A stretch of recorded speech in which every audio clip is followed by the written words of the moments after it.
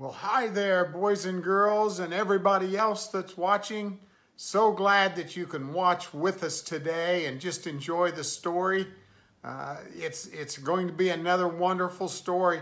We're going to be talking about Israel's new king.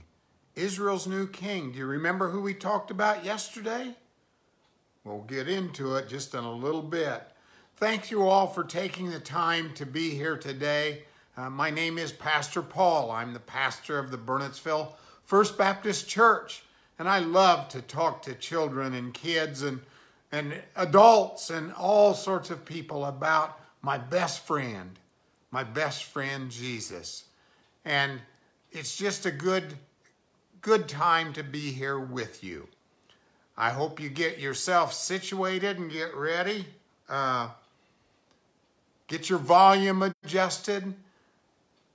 Get the ants out of your pants so you can sit still for just a moment, because I think it's going to be an exciting story. Now, at the end of the story, I'm going to share with you some other things that's important and some deadlines that are coming up. I think you'll really enjoy everything that we have today. We're here every day live at 11 o'clock, Monday through Friday. But you can watch on YouTube or Facebook, either one, throughout the week and catch up on all the stories that we have in the Bible. So let's get started. As I told you, the title for today is Israel's New King. As you can imagine, defeating the giant Goliath. Remember, we talked about Goliath yesterday.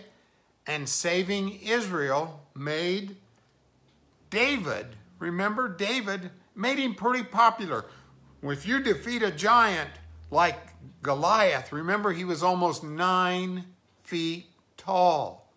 That would make you very popular. Everyone in Israel wanted to be David's friend. Even King Saul, the guy that was the king at the time. When David was old enough, the king asked him to be a leader in the army.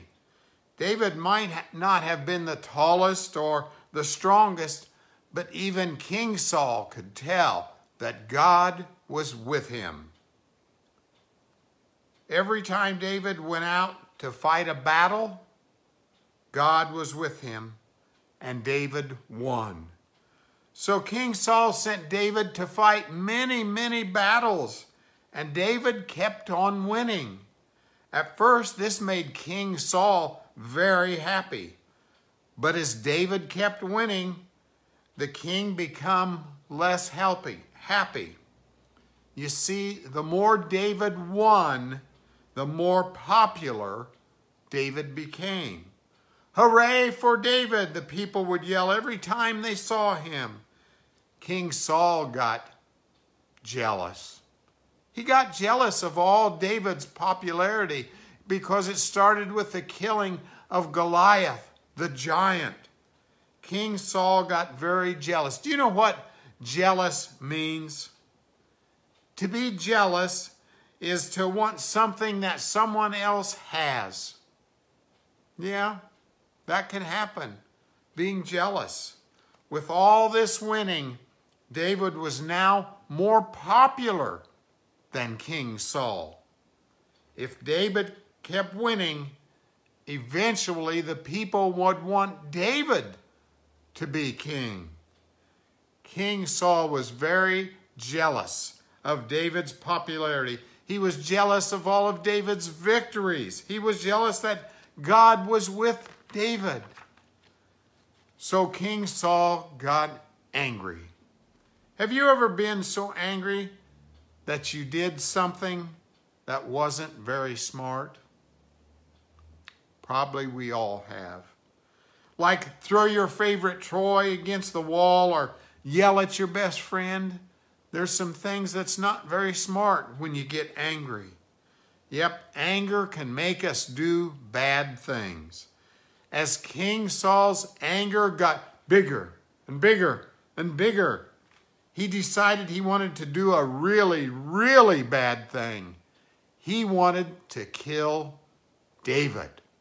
Oh, King Saul was so angry he wanted to kill somebody. That's right. Even though David was helping King Saul win all of these battles, even though David was helping keep Israel safe, King Saul wanted to kill him. David found out that King Saul wanted to kill him.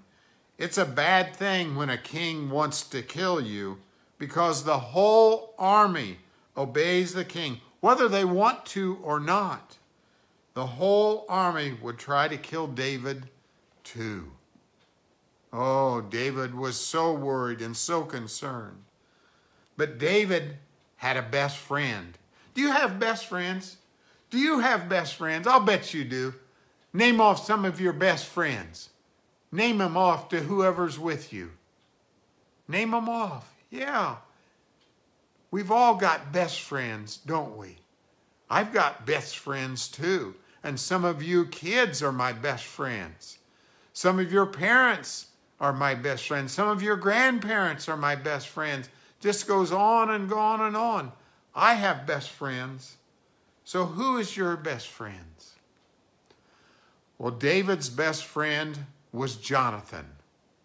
Now, Jonathan promised he would tell David if King Saul wanted to hurt him, was having plans to hurt him. How would Jonathan know that? Because Jonathan was King Saul's son.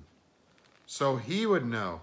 Jonathan didn't want his father to hurt the king, to kill his friend David.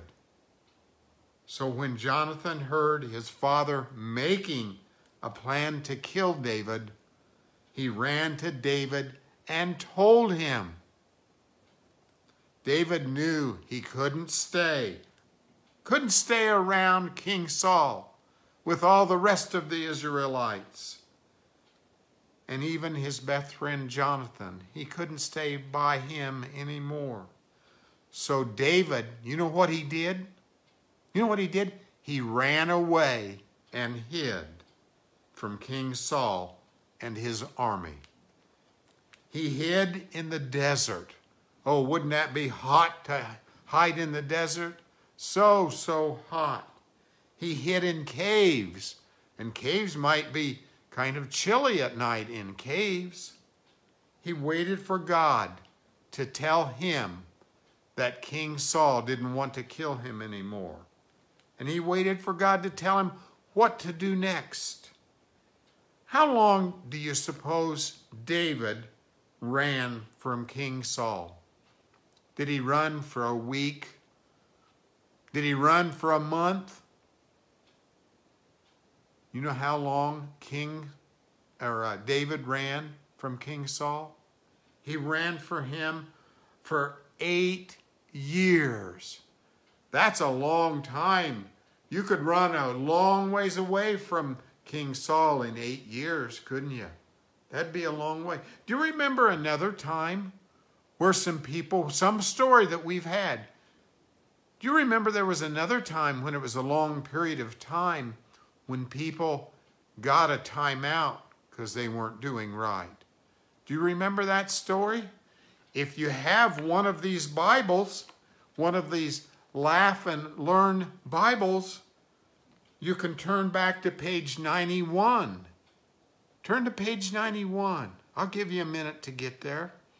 Turn to page 91 and you can see somebody else that waited a long, long time, like David did. 91, Israel was put in a timeout for 40 years. Not just 8 years, not 20 years, but 40 years. Things happen. And so a long time David had to wait before King Saul didn't want to kill him anymore. David knew that he had to go. David ran and hid from King Saul and his whole army, but God was with him. And David and God kept David safe. Then one day, once upon a time, there was a great battle between the Philistines and King Saul's army. Many Israelites died in the battle. David's best friend, who was David's best friend? It was Jonathan. David's best friend was killed also in the battle. And you know who else was killed? Jonathan's father, King Saul. David was very sad to hear that so many Israelites had been killed. He was especially sad to hear that his friend Jonathan had died. He was even sad to hear that King Saul had died. Now, Israel needed a new king. King Saul was dead. Jonathan, his son, was dead. So Israel needed a new king. Who would they choose? Who would Israel choose to be the new king? Did you guess it? Who could help them be victorious in all their battles? Who would help them follow God? The Israelites thought about it, and they remembered who had been following God all along, and remember who God had helped win all those battles before he had been forced to run for his life. You guessed it, David. David was who they chose. In time, Jesse's son David would become Israel's king, and what a king he would be. Well, on our family connection today, I want to tell you that this story is found in 2 Samuel 2. 2 Samuel 2. Everyday truth for today. I don't need to compare myself to others because God made me the right way. He made you just like you are. God made you like you are. He put in what food you like. He made your taste buds work. And you like food, and He gave you different loving talents. And we're going to be talking about those later. So how about a couple of questions? Why was Saul jealous of David? Why was Saul jealous? Think about that. Can you think why Saul was jealous?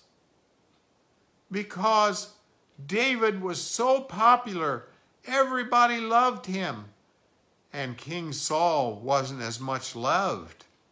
And that's why King Saul became very jealous. Share a time when you struggled with jealousy. With who's ever sitting with you, think about a time when you were jealous. I remember that I was jealous one time when a good friend of mine got a toy that I had been wanting and wanting so bad.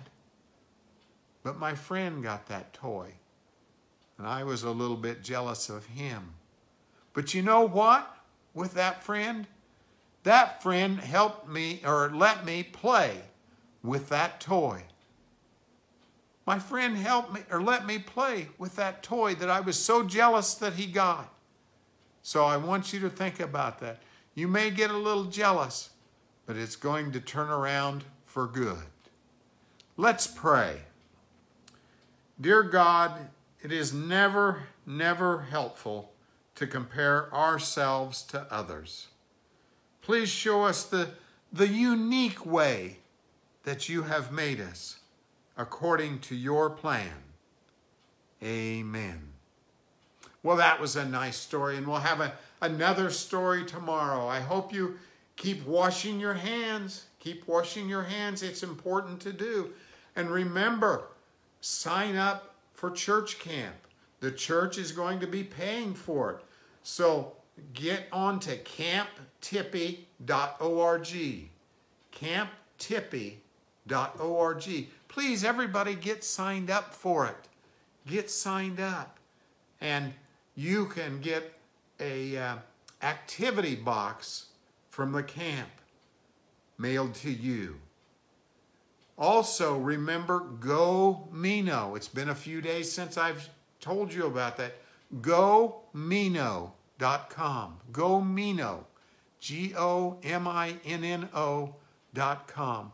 There's so many fun activities. A lot of VeggieTales stories and a lot of other stories that are on the computer.